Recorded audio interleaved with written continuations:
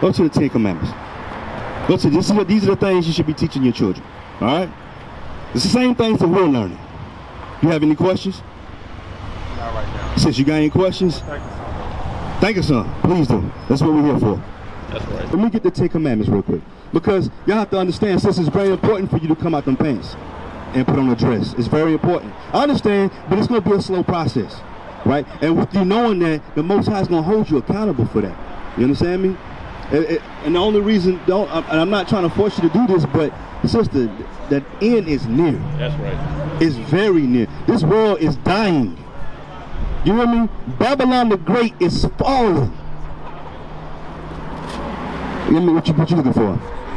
Let's go to the 10. Let's go to the 10. Yes, sir. We go to the 10. We're gonna go to the 10 Commandments. 20. Let's start at verse. Verse 3. Verse 3. This is the book of Exodus, chapter 20 and verse 3. Listen up, brother. These are things you're supposed to be teaching yourself and your children and your soon-to-be wife, Lord willing. Okay. So you go home, you teach her these things that you learned today. You'll see and try and test her spirit and see if she's going to roll with you. Read. Thou shalt have no other gods before me. What do you think that means? Make it plain, though. Make it plain. Make it plain to everybody. Make it plain. What does it mean? Because it has to make sense to you. How can you keep something if it don't make sense to you? Yes, sir. You got to make it plain, bro. We out here to make it plain. We have to get the sense like our forefather Nehemiah said.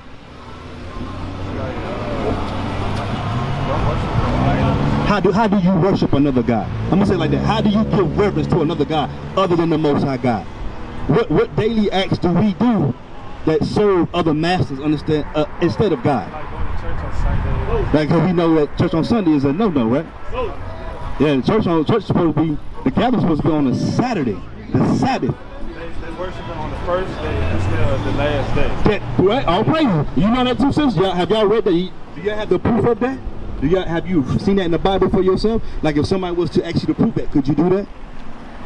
I can't, but we'll get you there, man. Find it though. That's good, but you're right. That's one good example. What about you, sis? How? I wouldn't know how to talk about it, but I wouldn't. No. I'm saying, understood. As how could you worship another God? How could you make sure you're not in violation of this commandment right here in Exodus 20 and 3?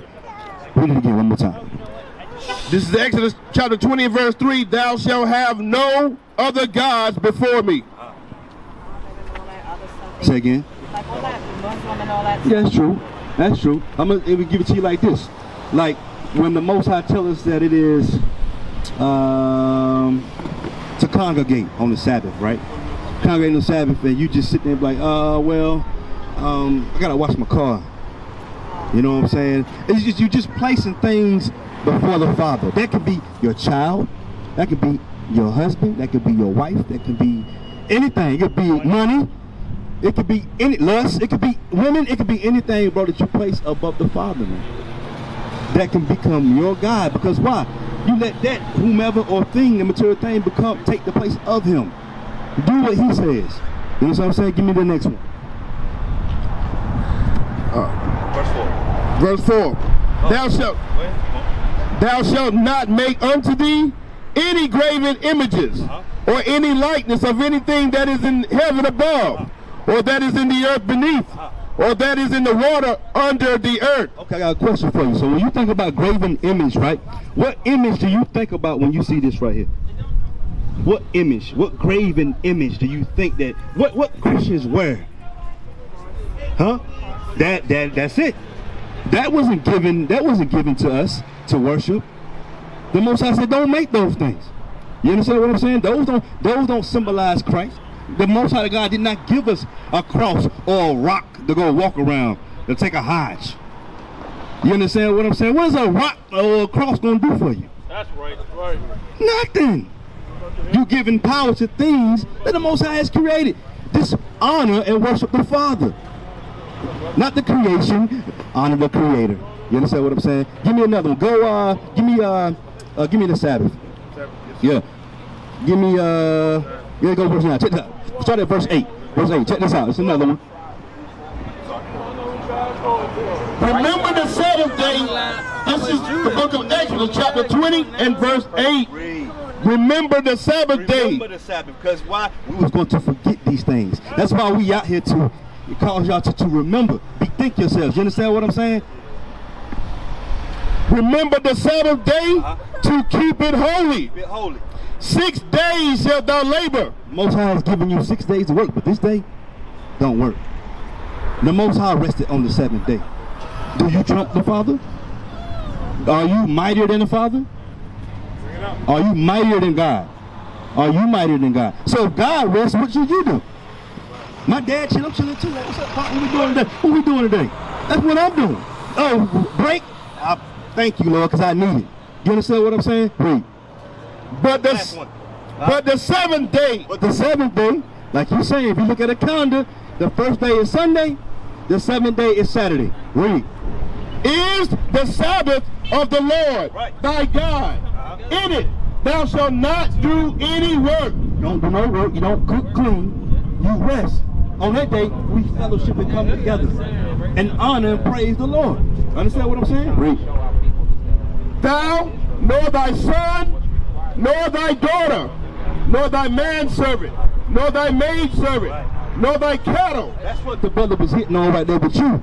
Like if I forgot exactly what you said, but if you have any, so like if you got servants, right, and you observe the Sabbath, or you don't eat pork, are you gonna let them cook it for you? Or are you gonna let them cook it for themselves in your house? No, you in my house, you gonna follow my rules. So everybody in your house, whether they believe or not, when they come over, they have to keep God's laws. Right. Read. They say even cattle too, right? Yes, sir. Down to your dog. Nor thy cattle, Read. nor thy stranger that is within thy gates. For in 6 days the Lord made heaven and earth. He made the Most High made all of this in 6 days. So he worked for 6 days. So we work for 6 days. That's right. Read. The sea and all that is in them. He and resteth on the 7th day. Yeah, what did God do? And rested on the 7th day. So what should you do on the 7th day? Rest. You should be grateful for that thing. That 9 to 5 is terrible. Terrible. You understand me? That 7 days is the only time I get to come down and unwind and be with my brothers and sisters and not have to worry about somebody on my neck all the time. You understand what I'm saying? So you should be looking forward to that thing. Was that it on that? Yes, sir. All right. Wherefore the Lord bless the Sabbath day. Right. This is what you call a high holy day, not a holiday. They took that from us too. It's a high holy day. Woo. And hallowed it. He hallowed it and made it special. He separated just like his children. He got a separate day for his separate people. That's right. You understand what I'm saying? He made this day for you. It's special. Everybody else can try to observe this, but it ain't for you, man. It ain't for them, it's for us. Is that it? We used to scream black power while Heron was pushed. But at the end of the day, nothing's in vain. IUIC has been given a vision. The tents of Judah has risen. Many has attempted the mission. Minor murmuring, omitting, and missing the mark. Just reading that he had the flame of fire in his eyes gave us the spark. We on Paul's mission. We out on the road, purple and gold. From Mexico, Cuba, Haiti, Ghana, Sierra Leone. 144,000 boots banging, concrete crackling. These are how men repented at heart. The scriptures is proof. IUIC, we deliver the truth.